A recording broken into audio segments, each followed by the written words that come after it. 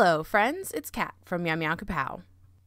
Recently, we took a look at the Shinhan Professional set of 30 watercolors, and while your girl don't have the kind of scratch lying around to buy 30 of the PWC colors, she did have enough referral credits on Jackson's to grab 3 tubes for this little primary triad.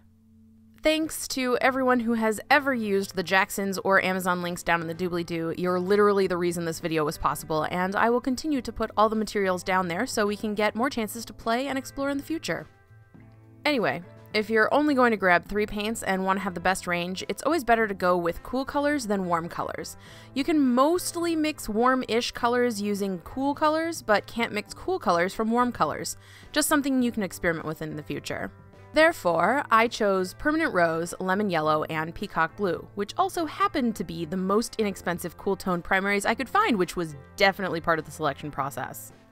The Lemon Yellow I used from Daniel Smith is super transparent, so I was a little shocked to find out that the Lemon Yellow from Shinhan PWC is semi-opaque, but it's really not that big of a deal since yellow ends up having to fight tooth and nail for dominance in most mixes. If anything, this gives it a slight advantage and will help me use a little less of the paint overall. Laying down these colors in their pure swatches, as well as mixing them in a color wheel, I'm really impressed with how bright and intense these colors are. They certainly aren't shy about their pigmentation, I tell you what. They're also very bright and pure.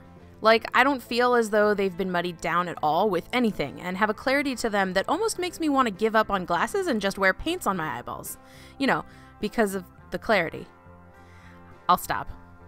And even though I didn't think too hard about just which pigments I was grabbing when I got these paints, I was also really delighted to find that they lift pretty well off the paper I'm using, which is just some Canson XL watercolor paper.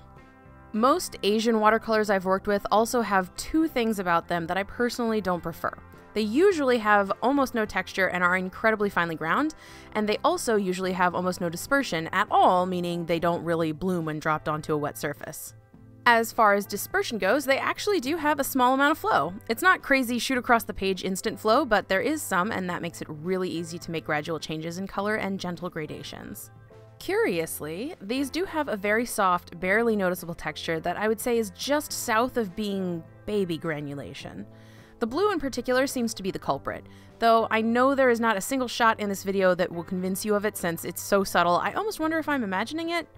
Still, it makes these paints not look flat and overly perfect, which is something I tend to avoid. Awesome! So far, I'm really surprised by these paints. Originally, I was only going to do the color wheel and swatches for these and save a real performance test for when we directly compare the Shinhan Professional to the Shinhan PWC, but, well, I was tempted too much to the fun side. Whoops! These watercolors were actually a complete pleasure to work with. They move just well enough to make those nice soft shadows and blushy cheeks and whatnot, but aren't so out of control that you have to chase them down to stop them from making their mark all across the page. And even if you do misjudge them a bit, it doesn't really matter that much because the ease with which they lift makes it so simple to correct issues or add highlights afterwards. Ever since I went lifting crazy on that M-Gram Devil Doodle Finder painting, I've enjoyed using the technique to help give more dimension than just my gel pens alone would do with smaller, sharper highlights.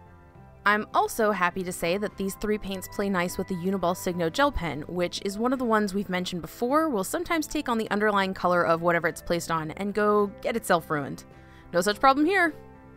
So, I guess what I'm trying to say is that I really like these paints and I'm super excited to play with them more.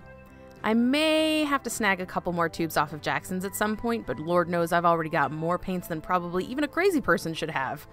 I guess we'll see, eh? If fate and madness just so happen to accidentally throw a couple more tubes of PWC into my shopping cart, are there any colors you'd want to see tested out? It may be worth it to make a weird triad of non-primary colors just to see how they play together. P.S. If you haven't already, please consider throwing me a like and subscribe so we can keep this crazy train rolling on its tracks. Until I see you next time, I wish you peace, love, and pleasant surprises.